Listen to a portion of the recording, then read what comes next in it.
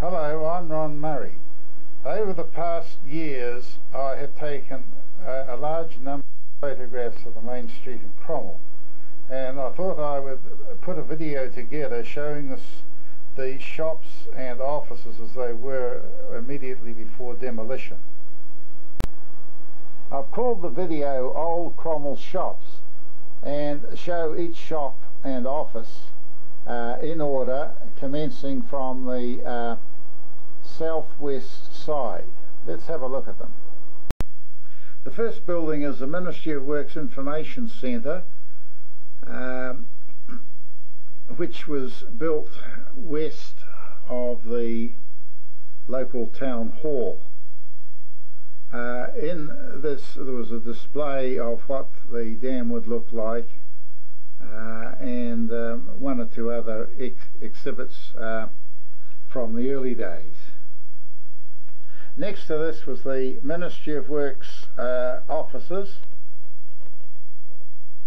which were later shifted out the flat close to the new Cromwell Cemetery.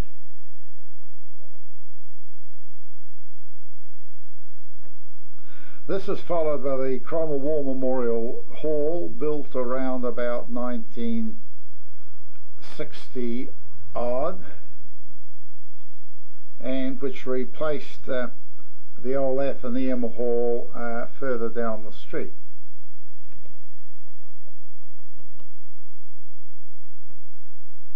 This was followed by Leo Mangus's carpet and drapery shop, which had been built in recent years and had living accommodation upstairs. Then came a house that I always knew as Mrs. Sanders' house. An elderly widow called Mrs. Sanders lived there for quite a number of years. This was followed by another old house known as Dorcas Varco's house. It was a particularly early house, and I always thought it would have been a pity if it could have been saved for display elsewhere, but the Ministry of Works bought it and burnt it to the ground. Further down the street was the house that I always knew as Herbie Booth's house, built sometime in the 1930s, occupied by Herb Booth, a carrier, for some time, and then subsequently rented out to various people over the years. This was followed by a souvenir shop called the Chinatown Gift Centre, run by Neville and Helen Hucklebridge. It gained its name for the fact that the old Chinatown was not far away and over the riverbank. In its early days, this building belonged to the late George Wishart and was used as a paint shop for painting motor cars. Immediately next to that shop was the legal office of Broderick Parcell and Mackay, where I worked for a number of years. In my younger school days, this was the shop owned by the Globe Bakery. At that stage there were 3 baker shops in Cromwell. Now there are none. After the bakery closed, it was used for a time as a furniture shop by the late Jack Ferris. Next door was a very old galvanised iron cottage, which was demolished slightly before the demolition, several years ahead in fact. But I put it on simply because it's a very good sample of a very early cottage, and was in fact the groom's cottage for the Globe Hotel, which was immediately across the street. The next building on the way down the main street was George Sanders' house, a reasonably large house on an extremely small section. In the early days it belonged to Dave Betts, a local builder who had his workshop next door. This is the building used as part of the undertaking business by Cromwell and Southern Lakes Funerals, which was run by Leon Hayes, and Les Lindsay. Immediately next door was the builder's shop, owned at one stage by the late Jack Gibson and then sold to Cromwell and Southern Lakes Funeral Services. One partner, Les Lindsay, lived in Queenstown, and the other one, the late Leon Hayes, lived in Cromwell, and quite a lot of building from that shop. Immediately next door was probably the oldest building in the main street, called Behrens's Barn. Behrens was a German who operated a wheelwright business in Cromwell in the 1880s. So this building would be somewhat over 100 years old, and looked very much like it too. It was going to be rebuilt in the new Cromwell area, or the old Cromwell area up the main street, but it was in such a bad state of repair it had to be demolished, and the replica was rebuilt. Coming further down the street was a very small dwelling, originally an army hut with some additions put on the front and the back of it. In the days that I can remember, it was lived in by George Burroughs, then bought by a number of people, but not a particularly robust building. And its last job, it was opened up as the Ponderosa Garden Shop, but was proved to be a very short-lived venture. Next comes the Cromwell Sports Shop, operated by Alistair Stewart. It is also a very old building. Was initially a paint shop operated by Warren Burroughs, and then in later years as a TAB operated by the late Sid Harvey. Next came an extremely small building put up and operated by the ANZ Bank, who were trying to get a foothold in the new town centre in Cromwell. And here it is here. It was really a branch office only. Next door is a much more substantial building, the power board offices and repair workshop underneath. It's really a two-storey property, built in brick, and built from memory around about 1965. Next door was the discount grocery shop operated by Dave Stewart, who bought it from Neville Huckerbridge, who bought it from Peg and Jack Brown, and the shop was initially opened by the late Andy Ree in the 1930s, been subsequently built, rebuilt and altered.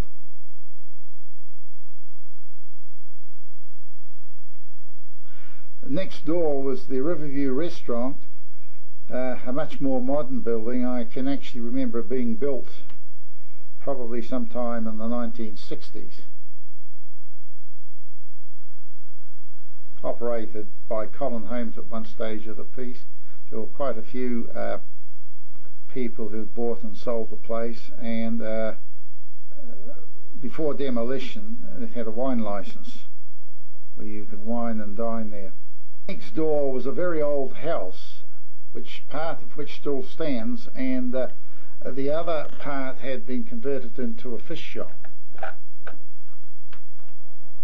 It was quite a small shop, but reasonably successful. Further down the street, the next shop was called the Feet Shoe Shop. Fairly self-evident sort of a title. It was not a large shop either, and was an old building which had been modernised in the inside. Coming further down the street again was another old shop which had been done up and operated by as a central craft cottage, where a lot of people produce knitting and spinning and pottery and sold it through there.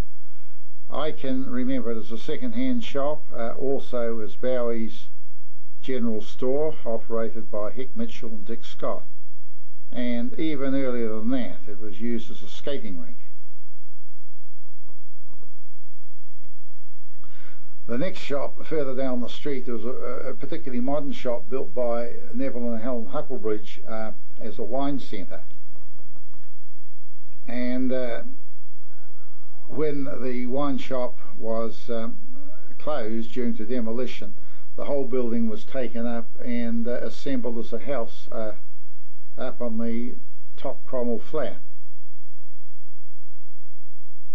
Matter of interest, I think that's Ethna Kennedy walking along the street. Well, the next shop was a particularly small one, divided into two and operated by Robert Cox and his wife Rosalind. Rosalind sold Christian books on the left hand side, and Robert had a small camera shop on the right hand side. When it became time to have the building demolished, it was fairly portable and was offered for sale. Next shop is the Cromwell Fashion Centre, selling mostly women's clothing, but was initially built by Leo Mangus some 20 odd years ago to sell and display as carpets. Reasonably modern construction. Next building is the office of Mead and Stark Public Accountants, or Chartered Accountants, and was initially built new by the late Fred Dunn round about 25 years ago. Now we come to the ladies' restroom, which was built quite a few years ago. You'll notice there's the odd broken window, and this is because it was getting close to demolish the whole of the buildings on the main street. All these photographs were taken before demolition, which commenced in late 1985. It's hard to believe that the mall has been going up in the new town centre for something like 7 years. The next office is a fairly modern one too. Was at the time occupied by Hayward and Bracegirdle Chartered Accountants, but initially built some 20 years ago, and there was a bread shop in one of the buildings, and I don't quite remember what was in the other one. So we come further down the street to a fairly old building. I can remember it in the 1950s when Peter Hoskins, an ex-carpenter, had a small bicycle repair shop there. It was then used by Fred Dunn, a public accountant, and as you'll see on the window there, Bodkin and Sunderland and Dupree as solicitors, and after they shifted out, used by Microcraft for the sale of computers. Then we come to the Otago Savings Bank, and in those days the interest was 15.5%, far cry from what it is today. This building is on the site that was initially Cromwell Taxi's depot, and the bank was built inside, completely renovated inside, but it's still basically a very old building. Another modernised building was that of Williamson Electric, Brian Williamson, who had an old building on the main street modernised with a few bricks, showroom window, and he did electrical work and television and radio repairs. Then we come to Jolly's store, fairly famous landmark on the main street of Cromwell. This was the old grain store, built in stone about 1902, at the time the dredging boom was in operation. Beautifully done in stonework, and over the years has had various uses. The last one was as a medical centre for the local doctors before they shifted up to the mall. A matter of interest, this building was shifted stone by stone up into the old Cromwell precinct further up the street and above the lake level. This building of Arthur Bungard's hairdresser shop, it was also a very old building, and years ago was used by the local power board as an office for collecting accounts. The thing to notice really is that all these buildings are in a very, very rundown state, and if you look at this, the front of this building here, the paintwork was very dilapidated, but the Ministry of Works at the time didn't want any of the owners or lessees to make any improvements to the building, because they wouldn't be compensated when they finally had to come down. Further down the street again, we come to a fairly old building, which at that time was run by Belt's family butchery, a man called Jan Belt from Alexandra, and earlier than that was run as the Ding Dong Cash Butchery by Graham Bell and Cromwell. I can also remember it being operated in one side as Fitzgerald's Sponge Kitchen by Jim Fitzgerald, and on the other side, the other shop in the building by the late Ted Jelly as a draper. And so next door to the Belt's family butchery shop was the old building that I always knew as Joe Roberts' shop when I was a boy. Went through a number of hands and was finally ended up as Criffle's tea rooms, run by two women. Here it is here, but note particularly the dilapidated appearance of the thing, with the paint work scaling off the building, especially on the roof and the backing to the roof.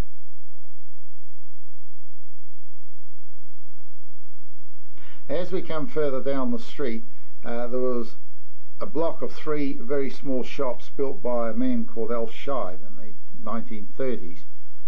And they were initially used by the three stock agents for their offices in the early 1950s, but later on they're occupied by other people. In this case, on the left hand side, there's a baby's shop selling babies' clothing, and the two shops on the right are used by Russell Anderson, the jeweller. I can also remember a radio repair shop there, second-hand shop, and it's been used over a number of years by various people wanting temporary office accommodation. One of the land agents also operated from one of those buildings.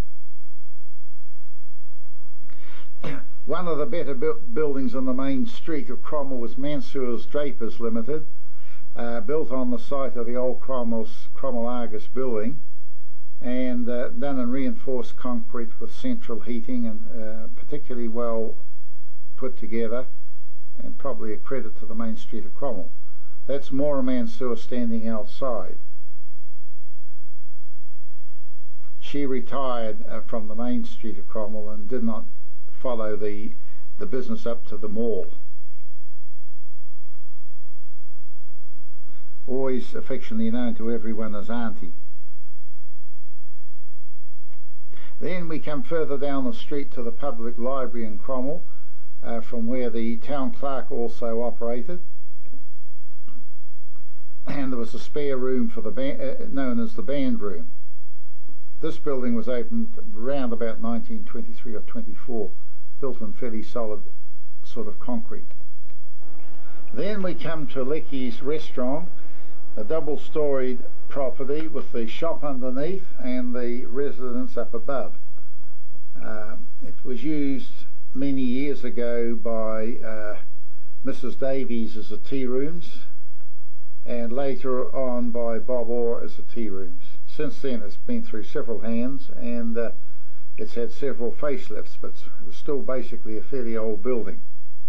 And in the very early days it was used as a painter's shop and for displaying wallpaper. Then we come to the Cromwell News Agency building, which has operated as a news agency and gift shop for a number of years. At that stage it was run by Godfrey Reeves, and when the shop was demolished he went into a new shop up in the mall. It's actually it was a very, very old building, and on an extremely small section. If you went out the back door of the shop, you just looked straight down the riverbank. Then we come down to Cromwell Panel Beaters, a fairly substantial concrete garage. built slightly before the last World War for Roy Congleton, who had a service station on one side and immediately adjoining had a repair garage. At the present time, this photo was taken, was used as a panel beater shop, and no repairs at all were done there. Then we come to Beattie's service station, which was run by Alan and Jan Beattie at the time of demolition, and they shifted up to the mall. But this was also built by Roy Congleton, and I can remember this, it would be around about 1936, 1937.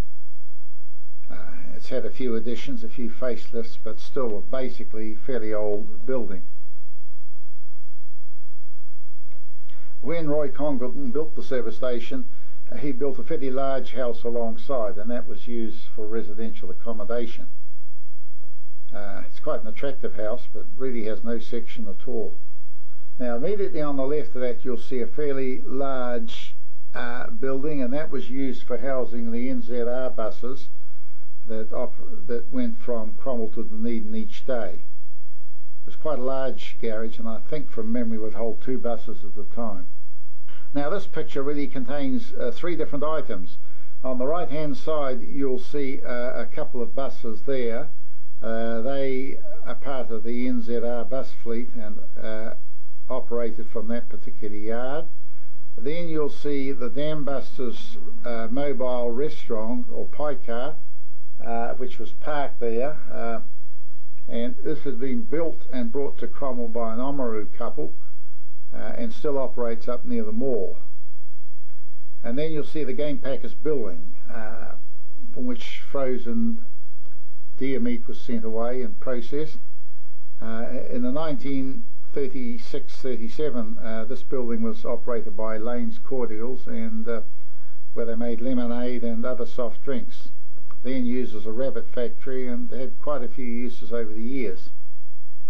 So on the south side of the main street, that was the last commercial building.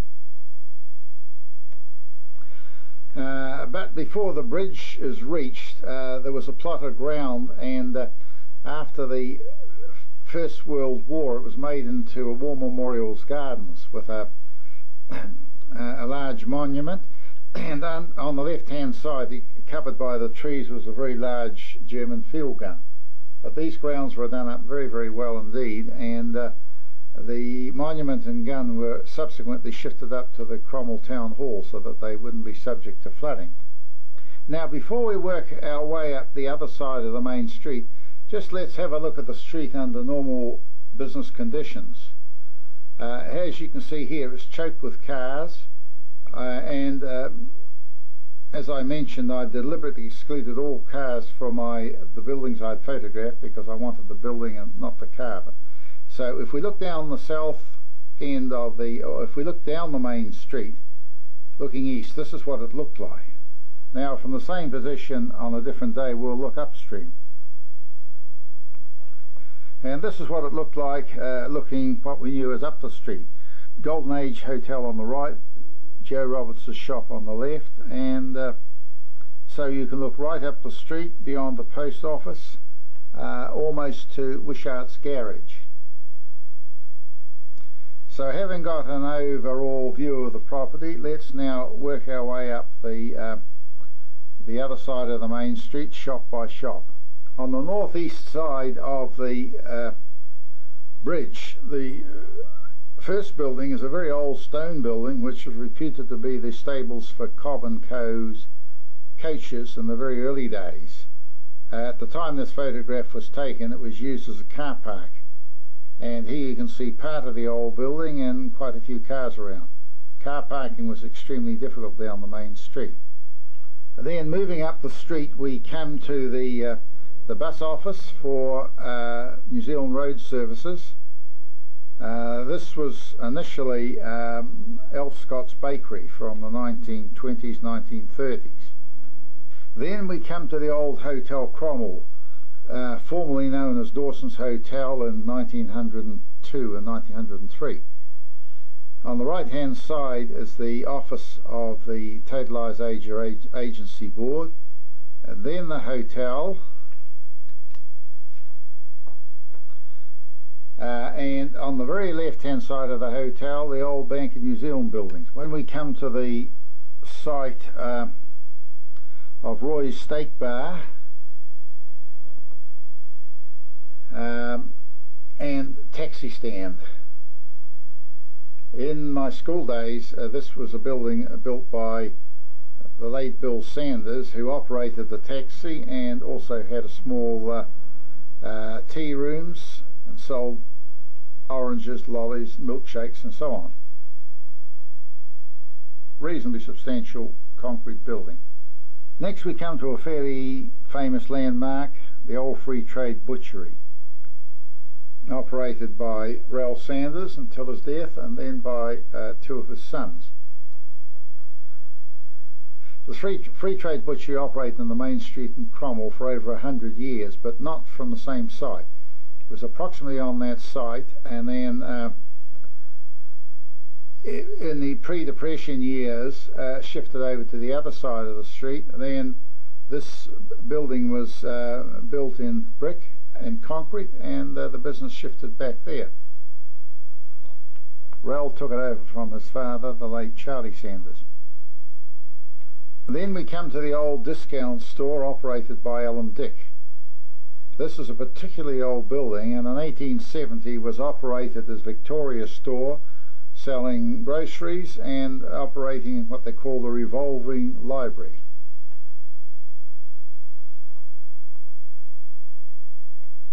Then we come to Dalgetty's building. This was always known as Jolly's building in Jolly's Hill, on the corner of the main street, and it was initially built in wood and iron, and during the dredging boom about 1901 or 1902 it was completely rebuilt in stone. It was really quite a fine building. Now, working our way up the street, next building is the Golden Age Hotel. This was one of the earliest hotels on the scene in the early days, dating from about 1866. Was initially wood and iron in a very dingy looking place. Rebuilt in stone about 1903 or 4, and then over the years rough cast, which is really a pity because the original stonework was something to be proud of. Now we come to London House, which we always knew as Jelly Brothers shop, but it was initially built by a man called Torboys, and one of his employees was a man called Jelly, and it was sold to Bill Jelly, and he eventually sold to his sons Len and Ted. In later years, Jack Ferris had it as a furniture shop, and until his death Bob Howard had it as a television and audio and radio shop. We come to the old National Bank in Cromwell. This was initially the Bank of New South Wales in about 1880, rebuilt a little bit and redesigned round about 1920s. But the site of the old Bank of New South Wales building, and it eventually shifted up to the mall too. Then we come to Wrightson's car park.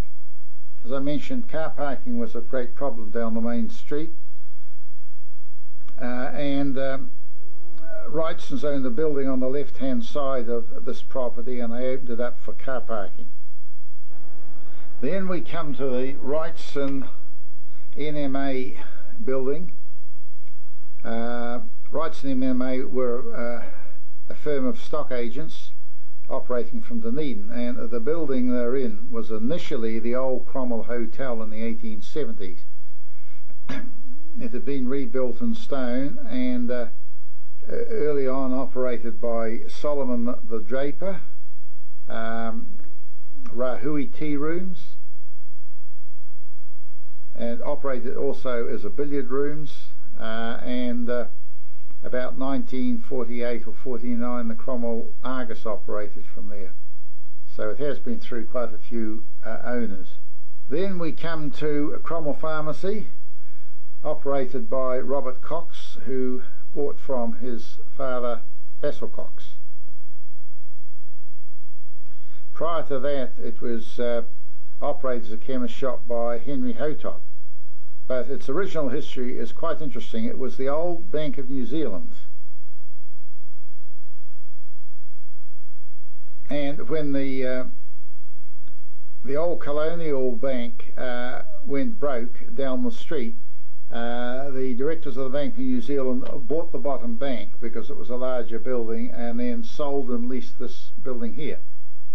In fact, even during the time when Basil Cox was operating it, the old safe for the bank was still there. Upstairs, there was a dental surgery operated by Dick O'Kane. Next building was the current Bank of New Zealand, concrete block construction, featuring some local stone on one wall. It's rather interesting. This was the original site of Wishart's smithy, blacksmith shop, in the 1870s. And when the site was excavated for laying down a concrete floor, quite a lot of horseshoes and nails and so on were found. The next building on our way up the street was Bruce Jackson's draper's shop. Bruce, as you can see, had most of his stock out in the street. He never seemed to be able to get it all inside at once. But this building, it was a very well built building, built in 1918 for Henry Bowie, the grocer. And alongside, he had a small office built, which at the time this photo was taken was occupied by one of the land agents and draftsmen. Earlier than that, it was used by a hairdresser, and earlier than that by a local firm of solicitors, Broderick and Parcell. Now, across that particular street called Sligo Street, we come to the post office area. In the background you'll see part of the building of the old Cromwell Athenaeum Hall, and this building here was built in what was known as the post office car park. Prior to that, there was a hotel on that particular corner site called the Temperance Hotel. Let's now have a look at the post office. Then we come to the Cromwell Post Office itself. Initially it was an old stone building and has been renovated and done up over a period of years. It was enlarged considerably to cope with the rush during the gold boom years, which around about 1900 to about 1910. And so we went away up the street towards Wishart's garage. There are two houses there. The one on the left hand side was used by Harold Popplewell, the hairdresser. When the ministry took over the little building he was using, they offered them the use of that for several years. So that was a hairdressing shop. And then in this particular picture you'll see part of the building of Wishart's garage with the name on it, and between there and the houses, a cousin of mine called John Anderson built a replica of a gold mining village. And here you see a replica of a hotel, the Bank of New Zealand, blacksmith shop and Cobham Coast coaches. And when you walk through there are a display of implements and an old house further up the hill, done up with all the antiques of the gold mining days, and showing how these cottages were furnished. It's since been removed. And so we get up to Wishart's garage. This place has got quite a history. It was shifted from down the street into this site by the late Robert Wishart in 1880. Then as motor traffic became the most important thing, he still used a smithy but built a bit more onto the garage where he could service motor vehicles and put in outside pumps, which are very rarely seen in New Zealand nowadays, and carried on there. He sold out to his son George Wishart, who sold out to his son Doug Wishart. And at the time of demolition it had been bought and leased to Les Ritchie, who was a local mechanic. But the point to look at in this photograph is just how dowdy and untidy it looked. The paintwork was really peeling off, and yet the owners or lessees were not allowed to update it at all. This is the original smithy with the residence upstairs. Quite a reasonably sized house with a large blacksmith shop inside. And on the left, where those cars are parked, was the old Globe Hotel, one of the 9 hotels in Cromwell. We then come to the Caltex garage, owned by Graham Blackwood. Graham sold tractors, sold fuel, and serviced all motor vehicles. It was a fairly new garage really, and quite a large expensive workshop. As we work our way up the street, the next building is a house that I always knew as Bob Bowie's house, but was subsequently lived in by the town clerk Ron Farquhar for a number of years. A fairly substantial building and built on a prominent part of the town with a reasonable view. Next house is an extremely old stone building that's been on the site for more than 100 years. However, its interest is that the old Cromwell precinct has been shifted up to this site, and this building forms the only original building on the site, but has been, alongside has been built Bairns's Barn, London House, D.A. Jolly and Sons store. So together they'll be on almost on the shores of the lake and show some of the old stone buildings that existed in the early days. And further up the street is the old lodge building, which was built around about 1899 to 1900 on ground donated by Jim Stewart, who was the publican of the Victoria Hotel. It's a very old building and still in remarkably good order. The builder was William Gear. Then we come to the Victoria Hotel on the corner of the street. This was run by James Stewart for many years, up to about 1900 when he died, and his widow carried on for several years afterwards. It was originally built in beautiful stone, but has since been plastered over, has been rebuilt and remodeled on several occasions, and now is known as the Victoria Arms Hotel. It was not demolished in the demolition of the rest of the buildings, since it's going to be above lake level. Finally, we come to the last building in the main street, which will not be flooded either, and that is Cromwell Hardware. It was initially an accommodation house for wagoners in the early days, went through a number of hands, and it was best known as being Eddie Hayes's workshop until about 1969 to 70. It's still used now as a second-hand shop. Well, that's the show, folks. I hope that some of you ones who have been looking at this, it will bring back a few memories of what used to be our main street, and now is almost unrecognisable. Although you'll notice that one or two buildings have been left, the old Athenaeum Hall and part of the old school.